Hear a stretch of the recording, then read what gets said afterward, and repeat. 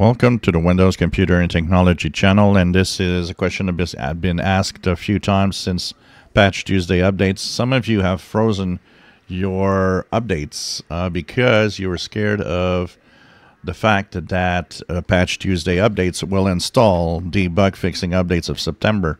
And of course, we talked about it. There was a bug that created some users from actually having blue screens and being in a boot loop. Basically, the computer just couldn't boot anymore and would restart and boot again and then restart until it goes into the recovery mode where you had the choice where you could go back and remove that update. So Microsoft does confirm that all of that has been fixed. Actually, there were a few bugs with the September bug fixing updates, and they are all fixed.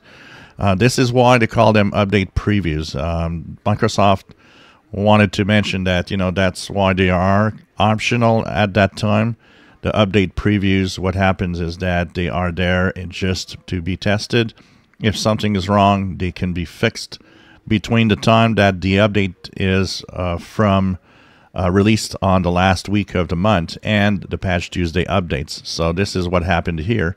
They actually fixed the bugs that had appeared with the update preview. So, this is why update previews, if you want to install them, I install them for the purpose of this channel.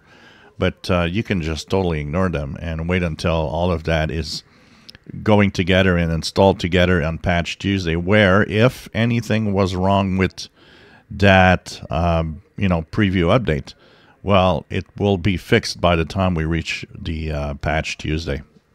And in fact, make only one update a month, basically. If you enjoy my videos, please subscribe, give us thumbs up. Thank you for watching.